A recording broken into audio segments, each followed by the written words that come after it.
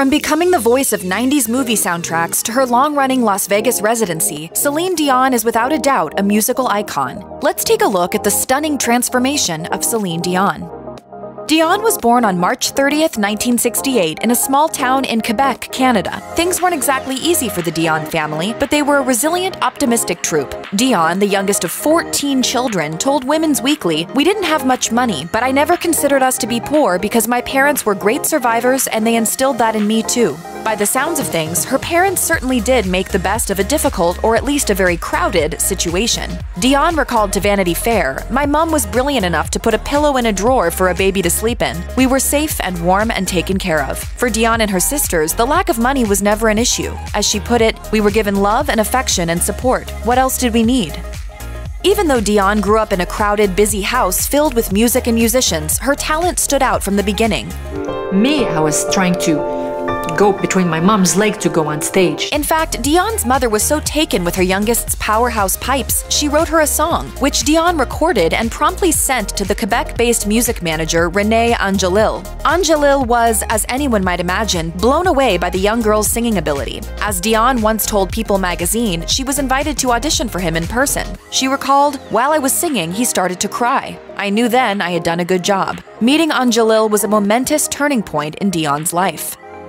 Even though Angelil was an established manager, he had a hard time finding financial backing for Dion, his new protege. So, as the Montreal Gazette reported, he cut ties with all of his other clients, mortgaged his house, and financed her first album himself. After he financed her album, Dion made her professional debut in the music industry at the age of 13. As stated in a biography on the Governor-General of Canada's website, the French album quickly made her a star in Quebec and in other French nations around the world. For Dion, becoming a professional, recognized singer was a dream come true. She told the Montreal Gazette, "The only dream I ever had was to be famous and to sing all my life and travel all over the world performing." With her first album's success, she was well on her way.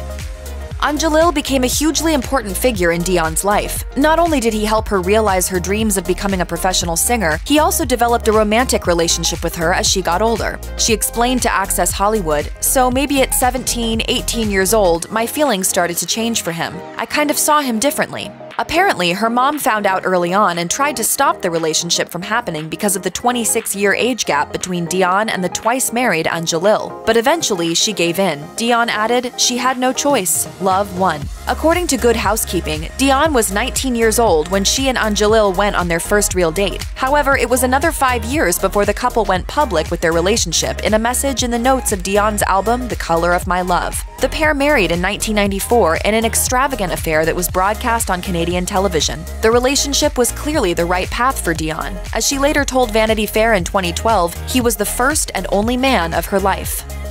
While Dion's career was definitely gaining momentum throughout the 80s, it wasn't until her famed appearance on the Beauty and the Beast soundtrack that she really set things in motion. When Dion sang the title song with Peabo Bryson, she was suddenly a bona fide international star, picking up her first Grammy Award for her performance and even performing at the Oscars. In a 2012 interview for Entertainment Tonight, Dion explained just how important the song had been for her. It had given her a name. She went on to explain that while she had recently started singing in English, few English listeners knew who she was. Beauty and the Beast, she said, put her on the map. Years later, Dion performed another song called How Does a Moment Last Forever for the live-action remake of the movie. As she explained to Entertainment Tonight, she was in love with the first movie. She added, "Beauty and the Beast brought me to where I am today." It seems that the 90s were all about singing on movie soundtracks for Dion. After her iconic turn on the Beauty and the Beast soundtrack, Dion cemented herself as one of the most iconic singers of the decade with the epic My Heart Will Go On from the Titanic soundtrack. As The Atlantic put it, the song became imprinted on the movie's legacy. But when the curtain comes up and they hear,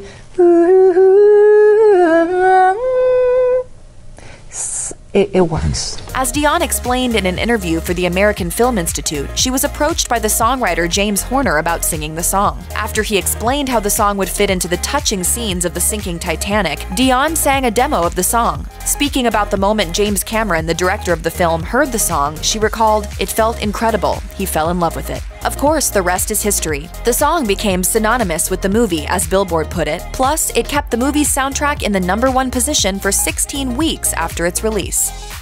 Dion had 3 kids with Rene Angelil, Rene Charles in 2001, and twin boys Eddie and Nelson in 2010. But having children hadn't been easy for Dion and Angelil. She ended up using in vitro fertilization for both of her pregnancies. So when Rene Charles was finally born, it was a huge joy and a relief. Her obstetrician told People magazine everybody was just crying tears of joy. We tried 4 times to have a child. We're still trying. We're on the 5th try. And I tell you, if 5 is my lucky number, this 5th try is gotta come in. Their friend David Foster added this was their dream. It's bigger than any hit record, bigger than anything for them. By the sounds of things, Dion really was overjoyed to become a mother. In an interview with Woman's Weekly, she revealed, "My greatest reward is my children. Unless you're a mom, you don't know what you're missing or what it even is really. It felt for me that with all my children, another heart grew inside of me." She added that while the umbilical cord was physically cut with each of her children's births, she felt that the strong tie remained. As she put it, once you're a mom for life.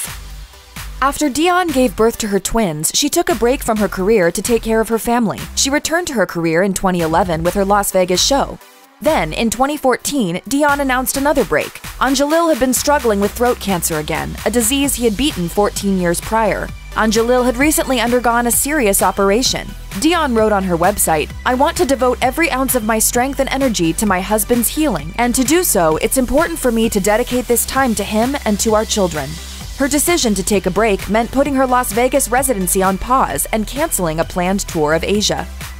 After years of touring the world, Dion eventually found some stability by taking up a residency in Las Vegas. Her show, A New Day, opened in 2003 in Vegas and ran successfully for 5 years. Dion seemed to be a perfect fit for the city. In fact, as of 2019, the show was still the most financially successful the city had ever seen. At first, Dion told Elle magazine the concept of taking up a residency in Las Vegas worried her fans and colleagues. She admitted, "People thought we were absolutely bazooka for performing here." However, the residency proved to be a huge success. And for Dion, it meant some semblance of a stable family life, as she told CBS Watch. By 2019, she had comfortably settled in Las Vegas. She told Elle Mag, "I'm not even thinking about leaving. I think I can stay as long as I want if Las Vegas will want me to stay." Sadly, all good things must come to an end, and Dion ended her 8-year Vegas residency in 2019.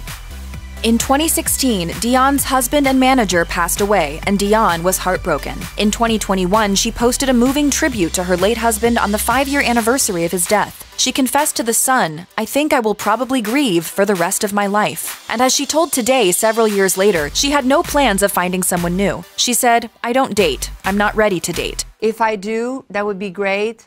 If I don't, that would be great because I'm still in love." However, as she told Q on CBC in 2019, she was able to get through the difficult time with courage. She explained, "Losing the father of my children, my husband, my manager, the person that I love the most in the world, and the person that I can rely upon without questioning anything since I was 12 years old, losing that person was a big deal for me." In 2019, Dion released the album Courage. She explained of the title song on the album, "I don't think a song could have been written more appropriately than this one at this time of my life, taking charge of my inner strength."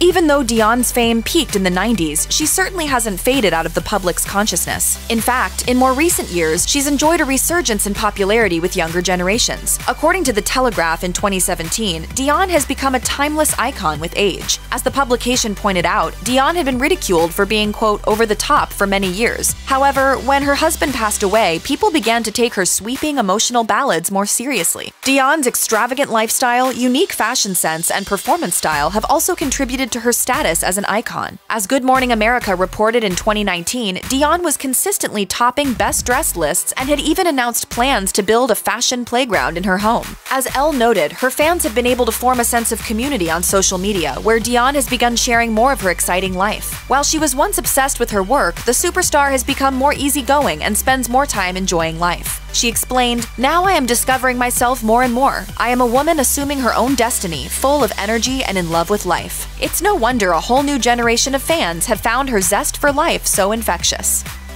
Dion turned 50 in 2018, and instead of slowing down, she sped up. She revealed to The Sun, "To be honest with you, I think I'm at the best of my life right now, and I really want to enjoy and embrace every moment of it. It's all new. It's like I'm having a second wind. 50 has been great for me." Dion went on to explain that she certainly hadn't forgotten the memory of her late husband. She added, "He's always within me." However, with her new lease on life and her new independence, she's been able to forge her own exciting new path as a fashion icon, a businesswoman, and of course, a singing superstar. superstar. One thing's crystal clear: Celine Dion isn't anywhere near done yet, and we're sure to see a whole lot more of her in the future.